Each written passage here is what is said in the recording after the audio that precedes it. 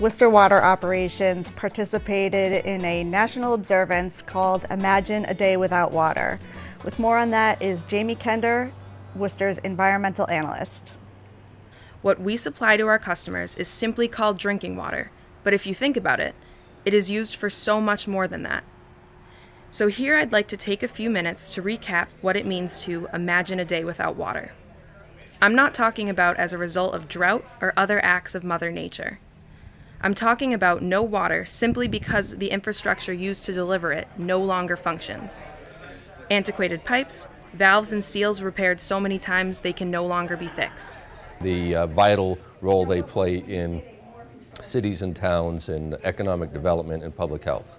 So we're focusing today here in Worcester on our water system. It's a large old system dating back to pipes in the ground built in 1870, still in use.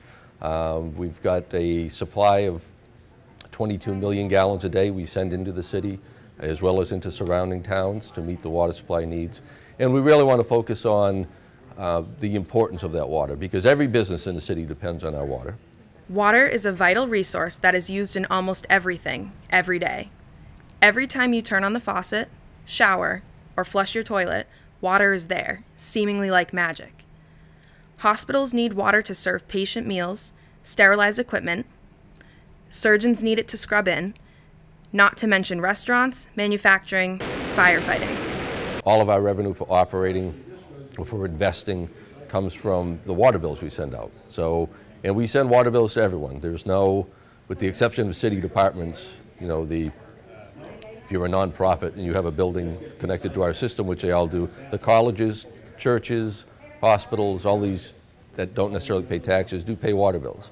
In fact, some of our biggest customers are these nonprofits. The colleges, hospitals, universities are among our biggest customers. So those are the ratepayers. Those are the people that are paying for this system and for the water they use. Behind every drop of water you use, there are dedicated people and a vast delivery system being monitored and maintained. This system in Worcester, one of 1,700 municipal water supplies in the state, needs to be updated to continue to provide this precious resource so often taken for granted. Pipes, for example, are made of durable material, but will fail over time and need to be replaced. There are about 1,700 public water systems in the state. They range from a tiny restaurant that serves people on a daily basis up to major cities like Worcester and Boston.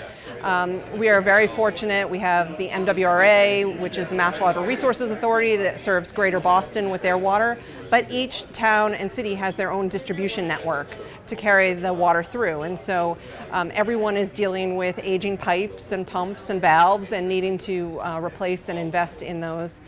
We have water systems in the Commonwealth that date back to the 1800s, and we hear that the city of Boston sometimes does still pull out wooden pipe from the streets. And so it's a constant need to reinvest in our systems to make sure that we are providing the most reliable service we can. The city survived during the recent Stage 3 drought in part because of residents and businesses conserving. But the system's needs goes beyond conserving. It goes beyond users paying for water. We have been investing in our distribution system alone.